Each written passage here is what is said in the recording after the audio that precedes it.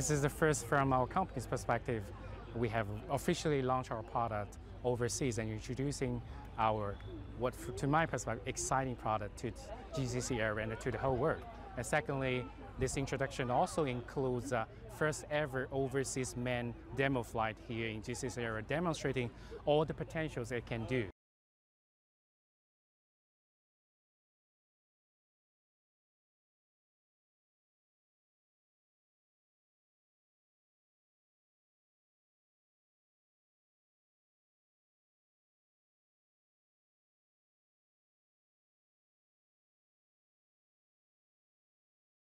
UAE or GCC area has been, over the last decades, embracing new technology, especially advanced air mobilities. So I think this mindset is very important for the product's success. Secondly, it has the right environment like application scenarios, use cases, and of course, the large affluent customer base. I think all this combined together is why we are here.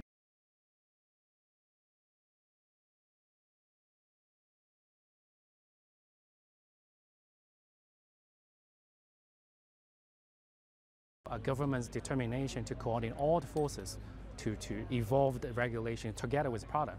That's a first factor. A second, actually, given eVTOL is electric in nature, and actually this gives China a significant advantage. As you know, China's electrical vehicle industry has evolved extremely well over the last decades and taken up a lot of market share, not only within China, but global.